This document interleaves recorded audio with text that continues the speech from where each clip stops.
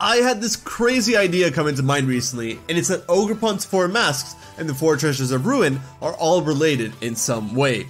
Think about it. From the legend, we know that Ogrepon's mask maker came from the distant land, which has to be Paldea, because of the crystal shards from Area 0.